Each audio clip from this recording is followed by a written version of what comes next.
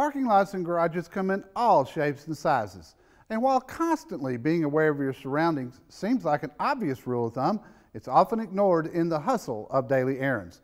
According to the Insurance Institute for Highway Safety, about 14% of all vehicle collisions resulting in damage happen in parking lots.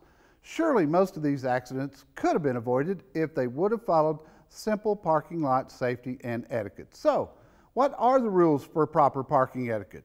First, use your turn signal. It's an extension of you. It communicates to others your desired intentions and helps reduce confusion. Second, park correctly in vehicle spaces. Centering your vehicle in its parking space will provide room for the driver who parks in the adjacent space and reduce the chance of your vehicle being dinged or dented. Additionally, if you have a truck or large vehicle, make sure you know the proper methods to maneuver it and park correctly. Third, although it's unlikely you'll be pulled over by the police, there are laws regarding operating a motor vehicle in a public parking lot. Pay attention and observe posted speed limits, one-way directional arrows, stop and yield signs, handicap spaces, and pedestrian crosswalks. Fourth, watch for pedestrians, most importantly, children. Backovers are the leading cause of child non-traffic fatalities in the United States. As a parent, make sure your child remains with you at all times. Teach your children the dangers of parking lots.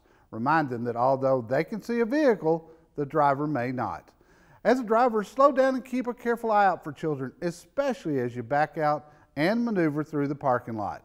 Fifth, shopping carts and trash are a headache for every driver. If you choose to use a storage cart, return it to its designated location. This will make it less likely the cart you were using will end up denting someone else's car. Furthermore, keep your trash until you can properly dispose of it in a trash receptacle or at home. And last, simply being courteous and respectful to other drivers prevents accidents and exchanged aggression. Make an effort to be a part of the solution rather than the parking lot problem and exercise some good etiquette from when behind the wheel. Finding the right spot is mostly about having the right attitude.